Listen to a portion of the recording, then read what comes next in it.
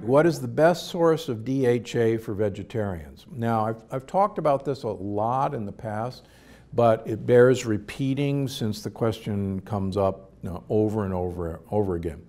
As you know, I was a professor at Loma Linda University for many, many years, and it's a vegetarian and vegan institution. So I have quite a large practice in vegans and vegetarians. Now, DHA is one of the two long-chain omega-3 fats. The other one is EPA. Now, normally we can take short-chain omega-3 fats, like are in flaxseed, for instance, and we should have a system of enzymes that can couple one short-chain omega-3 fat with another, and then another, and then another, and you get eventually a very long chain of omega-3 fats, which are DHA and EPA.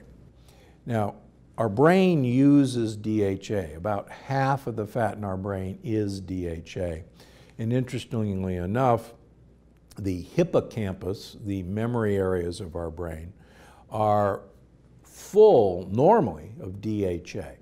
And there's very good evidence that the more DHA you have, the bigger your memory centers are, and quite frankly, the bigger your brain is. Unfortunately, our enzyme system in humans is lousy for taking short-chain omega-3 fats and making DHA.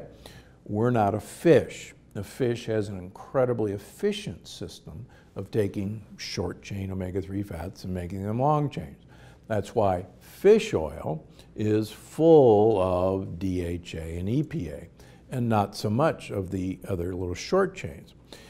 And I've studied DHA levels in probably thousands of vegans now, and they're profoundly deficient in DHA, even though they're taking flax oil capsules and they're taking flax meal.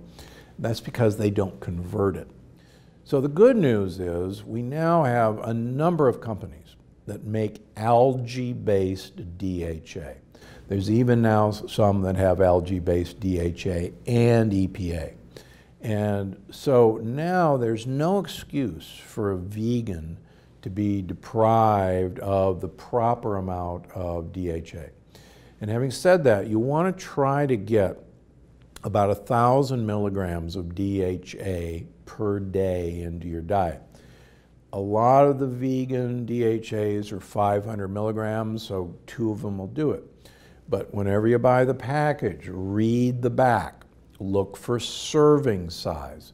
Sometimes they'll try to fool you and they'll say serving size is 2, and then you look down below and you see 500 milligrams, you say, oh, that's great, there's 500 milligrams. Well, you'd have to take 4 of those to get 1,000 milligrams. So 1,000 milligrams of algae-based DHA, the problem is solved. Thanks for watching. Click the circular channel icon to subscribe and make sure you don't miss a single video.